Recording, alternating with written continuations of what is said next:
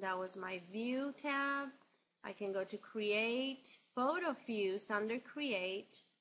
It's a very useful way to merge together two or more photos to create a single photo.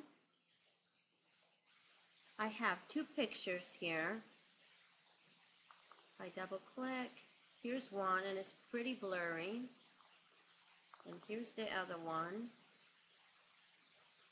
I'm going to close that. And I'm going to select the first picture and the second picture. I'm going to go to Create Photo Fuse. And there you go. It's going to ask me which one do you like best.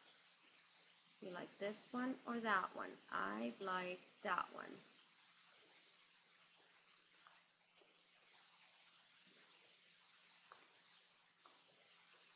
I can select parts of my picture.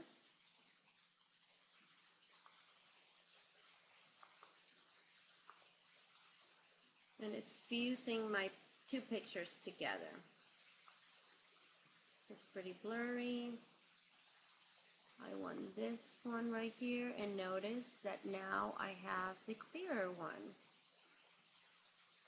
I'm going to save it like that.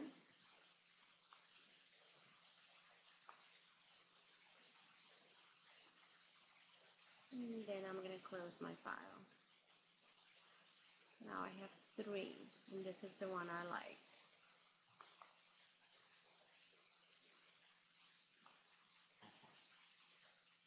There you go. It's a lot clearer. I'm going to close it.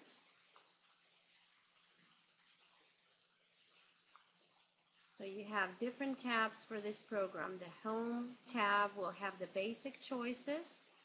The Edit tab is going to give you all your different effects, your resize, and the way you can make another copy. Find tab, you can find it in many different ways. You can even text search for that. You can create either as a wallpaper, panorama, photo fuse. You have more tools here. You can order prints, email it, blog it, transfer it to a movie. Here you can view your dates, person, rating, caption. It can find it for you in many different ways.